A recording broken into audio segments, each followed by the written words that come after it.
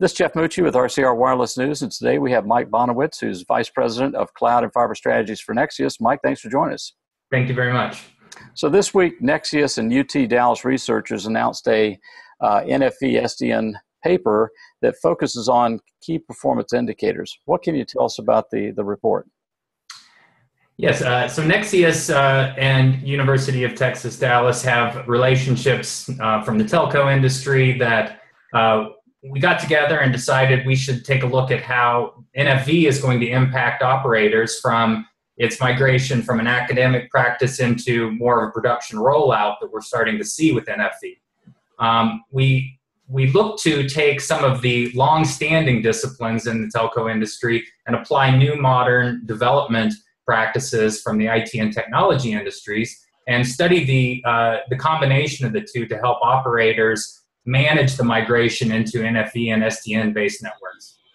Oh, you're quoted in the article as saying that the shift from physical network elements to virtual network elements brings uncertainty and risk to a telco operator. Can you talk about what that risk looks like and what you're starting to see or what you're suggesting to your customers to look for to minimize risk and ensure quality of service?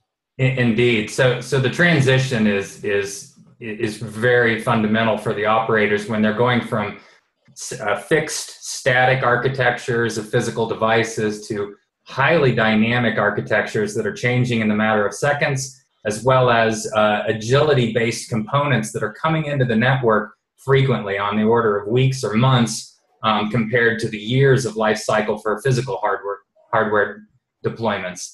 So this brings a couple of challenges that can be very disruptive to the operator space.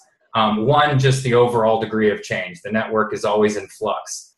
And two, the practice of software development has not really been under the purview of the operators in the past outside of some of the orchestration systems. Now it's front and center within the actual networking functions themselves. And so some of the best practices from the IT industry needed to be incorporated into the operators now to manage the software-based networking components compared to the old hardware-based.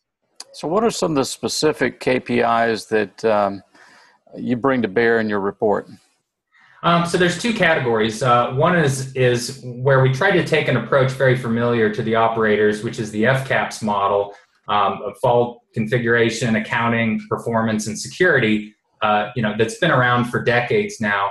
And we took a look at how the NFV landscape changes those metrics and introduced some ideas on what operators need to think about in virtualized functions compared to how their FCAPS models look today.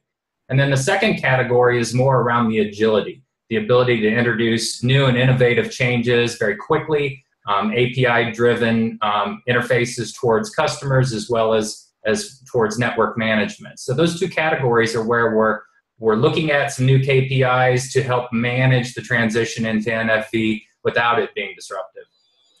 And you also mentioned in the press release this term called DevOps.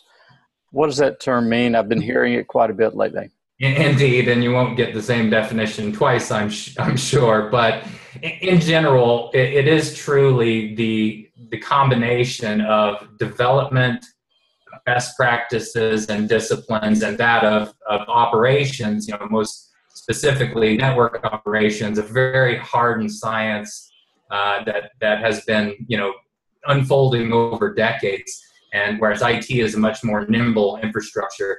And it's bringing the two together in a manner that allows rapid change and innovation to take place without sacrificing stability and reliability of the network. And you also mentioned a case study of virtual DVR. What does that mean?